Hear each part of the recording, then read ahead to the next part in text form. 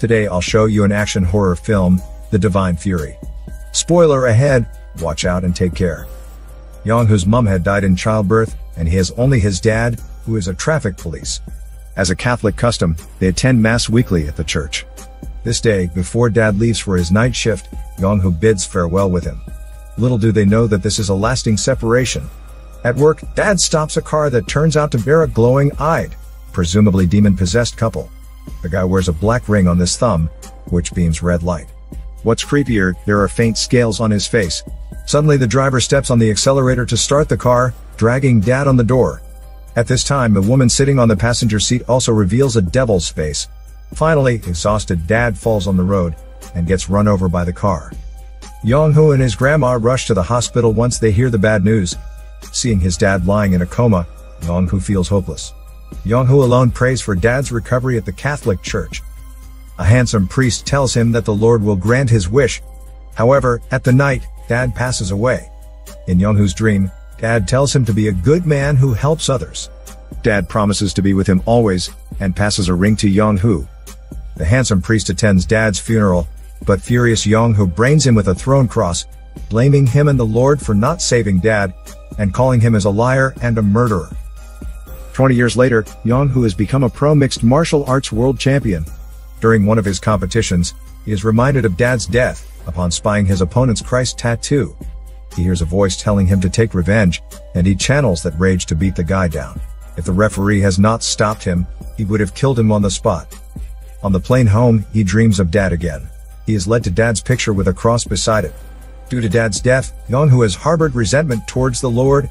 When he hears the voice instructing him to avenge, 𝐫𝐸 takes up the cross to smash it. Unexpectedly, the cross is glued to his palm, and sets itself on fire. At the same time, some black smoke comes out from 𝐫𝐸's body, causing him tremendous pain. 𝐫𝐸 awakens to find his hand bleeding in reality. Back home, he sees a doctor regarding the wound, and is told that it is normal. At night, a dark shadow looms around 𝐫𝐸's bed, trying to enter his body. Whenever this happens, his stigmata-like hand wound would burst into blood. As soon as his blood starts flowing, the dark figure would retreat. This attack repeats for days, leaving the wound unable to heal. 𝐫𝐸's health deteriorates, but the doctor cannot do anything about it. Confused, 𝐫𝐸 decides to visit a child medium. She takes one look at him and says he is covered with demons as he spurns God. The voice he often hears comes from the devil. It is dad's ring that keeps him safe and alive. His wound is able to drive out the evil spirit. The little medium receives a sign of the cross through divination. 𝐫𝐸 should find the cross at the south of his house at midnight. Over there, he will meet his savior.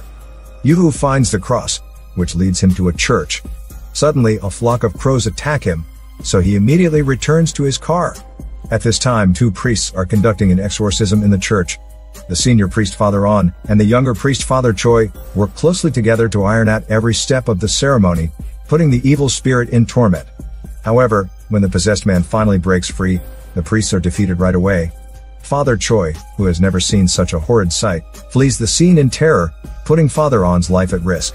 Strangely, as Father Choi leaves the church, the flock of crows follow him. When Father On is almost strangled to death, 𝐫𝐸 arrives to rescue him. As a world champion, he easily puts down the possessed man. What is more, 𝐫𝐸's bleeding palm sets fire on the possessed, making him scream in pains. Father On makes the flames even stronger by pouring the holy water. Moments later, the evil spirit is killed, and the victim emerges unscathed. Afterward, Father On reveals that 𝐫𝐸's wound is a holy scar, one that left on Jesus during his crucifixion. It occasionally appears on some devoted believers. 𝐫𝐸 only cares about how to heal it. Meanwhile, the demon lures 𝐫𝐸 to kill Father On. In response, Father On reads aloud the scriptures to calm him down. After knowing 𝐫𝐸's background, Father On prays at his bedroom, and places his own cross beside 𝐫𝐸's bed. He tells 𝐫𝐸 to seek him whenever he needs help. Returning to his own lodging, Father On meets Father Choi, who feels guilty. Father On consoles him that everything is God's plan. That night, 𝐫𝐸 sleeps tight under God's blessings. The next day, he wakes up to find the cross. Enraged, he dumps it into the toilet bowl. Before he flushes it away, he picks it up and washes it. Later, he visits Father On's lodging to secretly puts back the cross. Father On is a Vatican envoy on a mission to find the Dark Bishop. He reports to the Pope that the Dark Bishop is currently in Korea. 𝐸𝐸, the pub owner, is threatened by the thug leader that if he does not hire them as security guards, the pub will run into endless troubles. 𝐸𝐸 scratches his palm with a black ring and paints a snake with the bloodshed. And then his eyes start to glow red, and the scales emerge on his face. Instructed by the devil, 𝐸𝐸 tells leader that his partner runs up a lot of gambling debts, and he is going to run off with the money. Leader captures his partner and beats him to death. 𝐸𝐸 is the very sadistic driver who killed 𝐸𝐸's dad. His appearance does not change a single bit in 20 years' time. At the basement of the pub, he prays to Satan. After that, he kills leader with a spell from a heart and offers leader's soul as a sacrifice to Satan. By offering innocent souls to the demon, 𝐸𝐸 is able to stay young. He is the dark bishop whom Father On is searching for. Without the cross, 𝐸𝐸 is again attacked by the evil spirit. Helpless, he seeks Father On for help. Father On gifts him with a priceless holy object that is blessed by the Pope.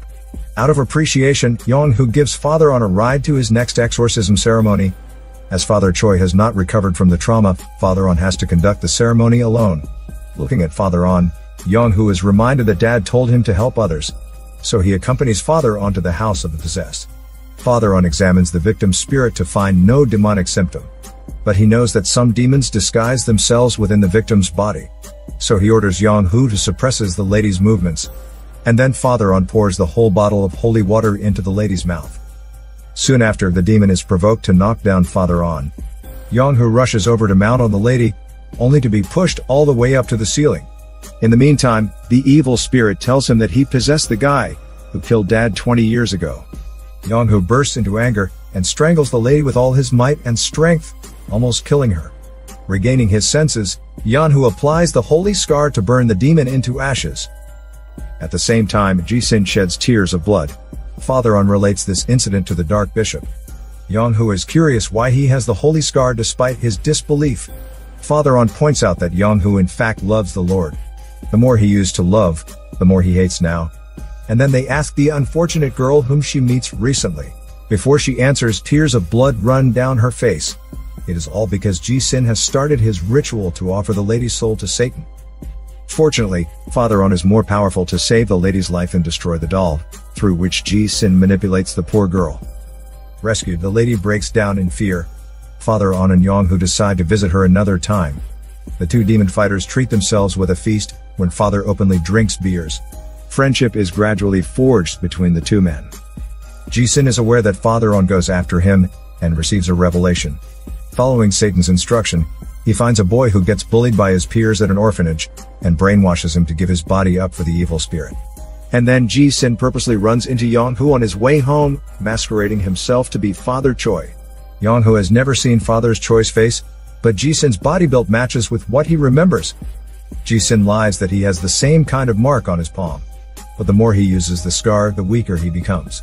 He accuses Father On to be a real demon who abuses his power. He warns 𝐸𝐸 to not help Father On should he ask him for any assistance. Back to the orphanage, the nuns are chanting for the demon-possessed boy. When Father On learns of the boy's situation, he calls 𝐸𝐸. But 𝐸𝐸 is affected by 𝐸𝐸's lie, and he does not answer it. So, Father On sets off alone. He clamps down the boy, forces out the demon's name with his ring, and drives out the evil spirit from the boy. Shortly after, the boy lets out a piercing scream.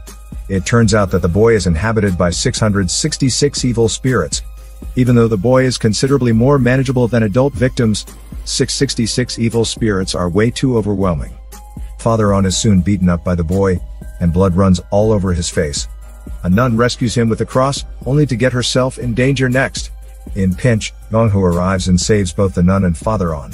The holy scar on 𝐸𝐸's palm comes with immense spiritual power. Coupled with his blood, the demons are burnt up. 𝐸𝐸 fuels up the fire with holy water, and the flames suddenly shoot up to the heavens. The evil spirits are all cleared. In response, 𝐸𝐸 sends a barbaric dog to kill the boy, and sacrifice his innocent soul to Satan.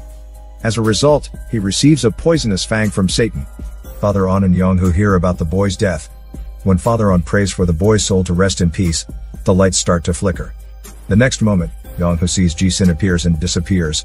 He leaves Father On behind to give a chase, only to fall into 𝐸𝐸's trap. By the time he returns, Father On is held hostage by 𝐸𝐸. He points the poisonous fang at Father On's throat, threatening 𝐫𝐞𝐜 to give up the holy scar gifted by the Lord. 𝐫𝐞𝐜 does so. At this time, Father On silently prays for 𝐫𝐞𝐜 before he pushes the poisonous fang into his flesh. 𝐸𝐸 then flees in the dark. 𝐫𝐞𝐜 brings Father On back to the church and entrusts him to Father Choi's care. To save Father On, 𝐫𝐞𝐜 decides to impale 𝐸𝐸. Before his departure, Father On passes his own exorcism ring to 𝐫𝐞𝐜. Father Choi also gives him a Pope-blessed robe, which protects him against evil. It was a gift from Father On, and now he gives it to 𝐫𝐞𝐜. Putting on the full armor of Father On, 𝐫𝐞𝐜 sets off riding on his motorbike. He gets the address of Dark Bishop from the lady they saved. In the meantime, 𝐸𝐸 makes all of his followers possessed by demons. When 𝐫𝐞𝐜 arrives, he has to first clear the followers. Coupled with the holy weapons, 𝐫𝐞𝐜 puts down the evil spirits one by one. In fear, 𝐸𝐸 begs Satan for salvation. Satan orders him to pierce his heart with the toxic fang. Out of desperation, 𝐸𝐸 stabs his heart with the fang, and then jumps into the pool of sacrifice. 𝐫𝐞𝐜 steps into the basement just in time to witness 𝐸𝐸 falling into the pool. Shortly after, 𝐸𝐸 transforms into a powerful snake-like beast. The battle starts immediately. Unfortunately, 𝐫𝐞𝐜's holy scar is no more effective on the mutated 𝐸𝐸, and he is soon overpowered by the monster. 𝐸𝐸 toys 𝐫𝐞𝐜 and surprise attacks him with the toxic fang. The poison enters 𝐫𝐞𝐜's body, and he is cast into darkness. In the dark, a streak of light is shown and Dad walks from it. 𝐫𝐞𝐜 sheds tears of joy when he sees Dad. Dad keeps his promise of being with him always and protecting him. And then Dad reinforces the power of his holy scar by his kindness. By the time 𝐫𝐞𝐜 awakens, his hand is burning with fury to eradicate the demons. He is surprised to discover that the flame clears the toxin within his body. Afterward, 𝐫𝐞𝐜 and 𝐸𝐸 wrestle again. With 𝐫𝐞𝐜's fury on full swing to attack 𝐸𝐸, the battle becomes a tight, nip and tuck game. To break through, 𝐫𝐞𝐜 takes out Father On's ring and holds it in his palm. He pierces the holy scar with the ring, so that blood flows out to increase the power of the divine fury. In the final confrontation, he severely wounds the Dark Bishop with a single blow. And then he pulls out his fang from his heart and burns it to ashes with a devouring fire. When that is done, Dark Bishop 𝐸𝐸 also dies completely. When 𝐫𝐞𝐜 leaves the altar, Satan stretches out countless number of hands to drag 𝐸𝐸's corpse to hell. Having destroyed both the Dark Bishop and the toxic fang, Father On fully recovers. After this tribulation, they hug each other. Father On returns to Rome safely. He sends his cross to Father Choi, encouraging him to be a great exorcist. Make sure to subscribe and turn on notifications so you can watch more videos like this. Thanks for watching.